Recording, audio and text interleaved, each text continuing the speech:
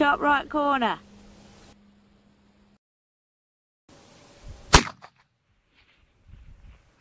Hit, middle center plate. Oh, awesome. There we go.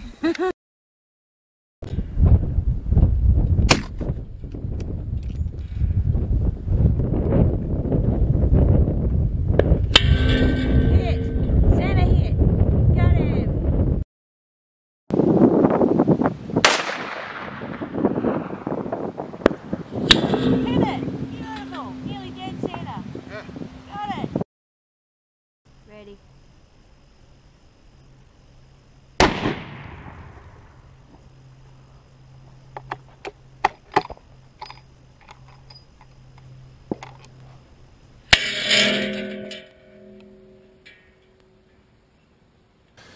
Okay, today I want to do another entry into the overview of our long range rifles. Here I've got a Howa 1500 that was the first rifle I got years ago to be able to go through, to be able to start in the long range shooting. We started in this one shooting in the 800 and 600 and 800 and 1000 yards and very quickly moved on from that point. But back then it was sold in Australia as the Howa 1500 and the 243. It was in Black Hawk Axion stock and shot pretty well. We went through and did some basic bits and pieces, had various scopes, starting from a Nikko Sterling scope, ranging up to a Citron scope, and that shot with that for quite a while. We had a 56mm Citron scope on it, but upgraded to this, as you can see here, where we've got it now. This is the Night Force ATACR, probably my favourite scope for ELR shooting, and I would qualify that a little bit to say that I do have a lot of Night Force scopes now. I have several of these Night Force ATACRs. I have a Night Force Beast. I'm not the person that is brand loyal for the sake of being brand loyal. I chose this scope because it suits what I wanted to do the best. I like the it's MOA, I like the MOA reticle, I like the quality of the scope, I like the second focal plane side of the scope is very much what suits what we do, and for that reason, all the features, all the bits and pieces it's got, it hasn't got more than what I want, and it hasn't got less than what I want. I really like these scopes, and that's why I have them. Anyway, the Night Force scope is what's on there. It's in obviously a different chassis now. This is actually the XLR Industries Evolution or Heavy Duty Evolution chassis, which is largely as it comes. I've changed a couple of bits on it. I've made the little bag ride on the back here. There was a little rail that came through. It was a little short sort of bag rider. I've lowered that bag ride a little bit, made it a little bit larger. It's just out of aluminium, not much extra weight, but I've lowered that. I've also made a little cutout on the top here, so you can actually see that this, I can actually remove my bolt without having to take any rails off, just by simply taking this piece off and cutting a little groove out here. It doesn't affect where my cheek is or any of that sort of stuff. Made a little modification there. Up the front here I have my new bipod system, which I've been through and shown a bit of a video on that side of things. That's still in development, but that's essentially running the long Atlas legs. I've made some custom feet for it now. I've got my swivel system, so the bipod actually lets the rifle swivel through here. It is the Atlas, so they fold around really neatly. They're really nice to use. So we'll see that's in development, but that's all working properly. I'm probably going to change when I can get it in Australia to the shorter barrel guard, so I get a little bit more mechanical advantage out of the length of the bipod, but we'll see how that goes. And we'll run a rail underneath here as well. So this one is set up to be able to shoot on our tripod / bipod system with a quick release on here, so it runs the rail on the bottom there. Other than that, it all is I haven't done any other modifications. The way the box magazine works, haven't done any other modifications to the chassis. Up the front of the rifle, I have my 3-port. Only needs a 2-port for the 243. The 3-port is I just wanted it out on there. It looks a little more streamlined to go with things. Works brilliantly. That did help. We were running a hinterland shooting supply brake, a good brake, but had a little bit of downforce in it, so it was making the front of the muzzle drop on the shot.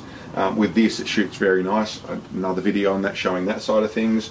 But that's all working really well. It is the standard barrel still, and the standard action.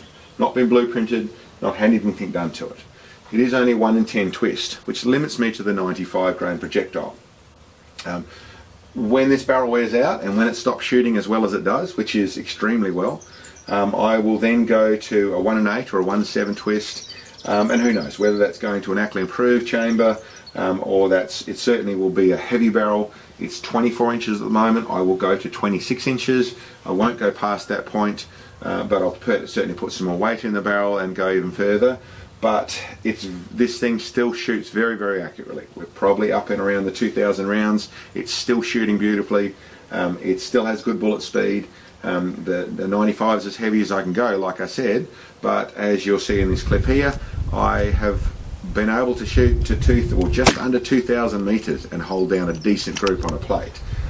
So very happy with it. Great shoot. Zombies swinging around. Bipod system shooting is still very accurate. We tried shooting at a mile, which is probably a little far for a sitting shot, but I have shot, I think that was a second shot hit or a third shot hit out at 1,400 yards, where we're just back into a little more stability, but shooting great. Only other mods and bits and pieces I should say on it, which are some details. I have in here one of my normal, what I tend to run, which is the US Optics swivel bubble level. So that tucks away, folds out over here, obviously bubble levels in there, which is what I use on that side of things. I put on one of these which has the scope bolt, or for the scope nuts or the ring nuts, has a spanner in there. That's the TAC Plus knob that I simply took that out, hand ground that down, fold it to round, and then threaded it to put that on. So it was a job that I did in the home garage. The other details and the thing that I've done here, which is a little bit of a compromise, no issues in this caliber, but something I went to without going custom that still made it work, and that is the rail and ring combination. This is 120 minutes of internal elevation in this ATACR scope. For that, as you know how I set things up, I want 60 minutes of rail rings combination.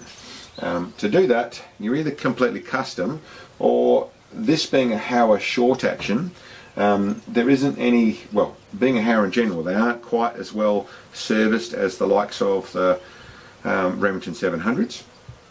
But what I have been able to do, I've got, this is a Remington 700 long action rail, which you can buy from a few places. From Night Force is one of them, which is where this comes from. This is a long action 40 MOA rail. What that means is, I've chopped it off here, that's just running one bolt in the rear.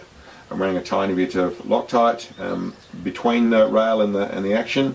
It's the 2 bolts at the front, and there's only 1 bolt in the rear. So, like I said, it's a tiny bit compromised. It's not perfect, doesn't cause any issues in the very low recoil, but by doing that, I've got a fitted rail. It all bolted on there properly. Short action Howa, long action Remington 700 rail gave me the 40-minute rail there, with the 20-minute ultralight uni mount from Night Force gives me a 60 minutes, and then I'm zeroed at 100 yards, where with this one I actually get a full 125 minutes of elevation out of that. But that's, like I said, that's a feature that's not perfect. In the perfect world, I would find a short action 40 MOA rail, but I didn't have the choice with this one. Anyway, that's a quick overview of this rifle. Shoots really well. It's an awesome setup. We're obviously just at the moment doing another Howa 1500 in the 6.5 Creedmoor, which is really starting to come along just as well. At the moment, that's just in a little laminated Boyd stock. We're going to go through a process and build, but this is probably one of the top level of places to take this essentially barreled action in a Howa 1500 to turn it into what is one of my favourite guns. Anyway, that's the overview of our 243 Howa 1500.